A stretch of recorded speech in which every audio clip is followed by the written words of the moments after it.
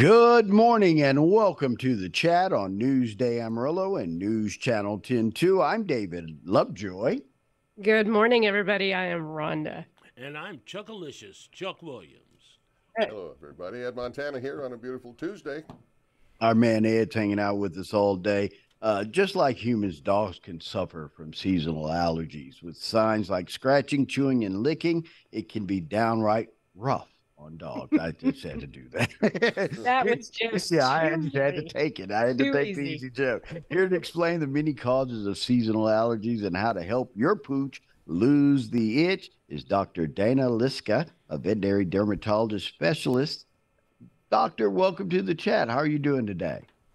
I'm well. How are all of you? We're doing great. We're doing great. Well,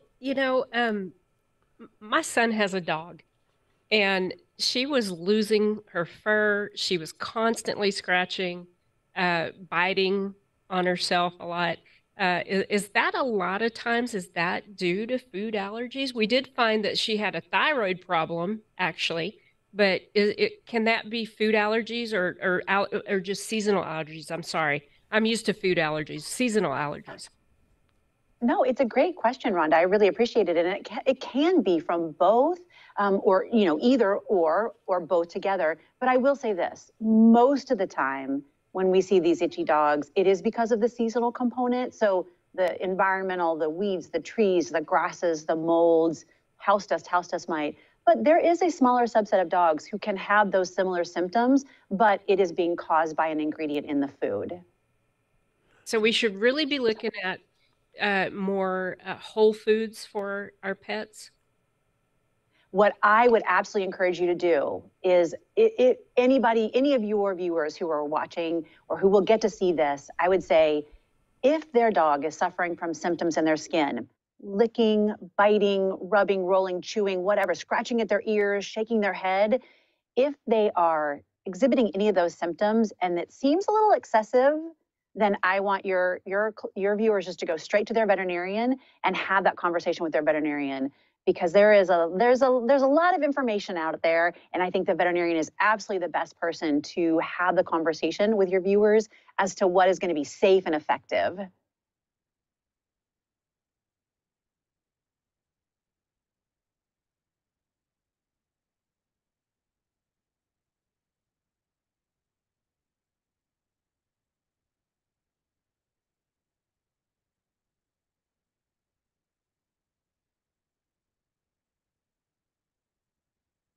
Absolutely. And I appreciate that you bring up flea, because that was something I didn't touch on before. But yeah, there's dogs out there who are simply allergic to bites of fleas. And then we touched on quickly food allergy, ingredients in the food. And then again, what we see so commonly, and I'm certain here in the Dallas area and out where you are in Amarillo, the environmental allergies. So again, the weeds, the trees, the pollens, those grasses are very big triggers for pets out there. So one thing, what about like if you bathe your dog or whatever pet you have, the chemicals that are in those shampoos and things like that, does that play a factor as well? Well, I will share with you that I've used a lot of shampoos, a lot of different companies over the year in my practice. And as long as they're made by a company that is reputable, I feel very confident that they're not including ingredients that could cause itch. So certainly, again, like I think that's just like, again, like if an owner is worried, they're concerned that maybe something that they're doing at home is not working for the dog, get in to see the veterinarian. I think that's really important. Doctor, you work with a company, is it Zoestis? Your It's dermatologist? Zoetis, uh-huh. Zoetis? We Yep. think of when a dog is having these, just like with a human, you want to relieve some of that suffering. You want to do something about it. What can we do as pet owners to relieve some of that itching, that scratching? Let's say if you're not able to get them to a veterinarian right away. Absolutely. So make that call to the veterinarian quickly, though, and get that appointment scheduled. Because I say this again, if your viewers have pets who are experiencing these symptoms in their skin, I want them to think, if it's skin, I've got to get my dog in to see the veterinarian. And then getting the veterinarian in is really the best way, because they're able to assess their patients and figure out, is it flea? Is it food? Could this be a patient with seasonal allergies? then they're able to create the short and long-term therapy. And what we are so proud of at Zoetis is we have an FDA approved prescription. It is a therapy called Apoquel. And what I appreciate so much about it is that it starts working within 4 hours, so super fast, and it's able to control that itch within 24 hours.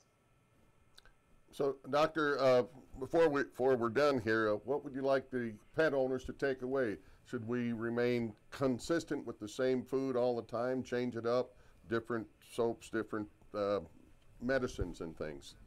What's your best advice? Yeah, I would say the more we change things, the more that kind of muddies the water for the veterinarian. So my 2 pieces of advice are: 1, don't delay. If it's skin, get your pet into the veterinarian so that we can just address that itch before it becomes other problems in the skin.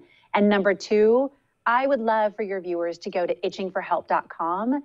It's a place where they can learn about the options that are safe and effective, and then they are prepared to have that conversation when they go in and take their pet in to see its veterinarian.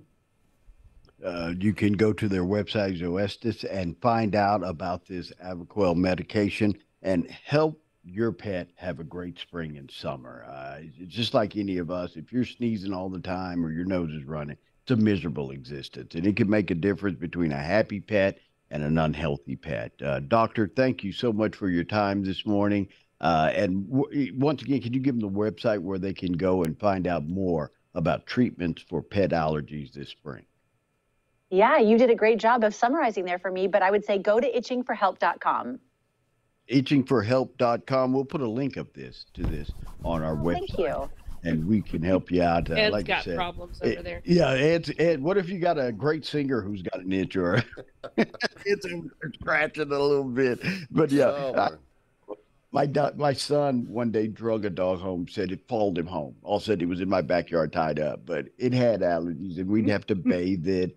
And it took medication, and his name was Ben. He's a great dog, but it can be miserable for a dog, the scratching, the itching, and it can lead to other infections of the skin. Yep. So it's something you have to take care of. And we love our dogs. We know. I mean, come on. Yeah, my Haler's at home itching right now for me to get there.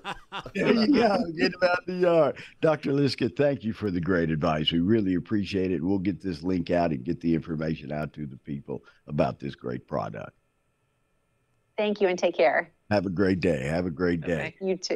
Yeah, we pets. We do. We spend $1 million on pets. We love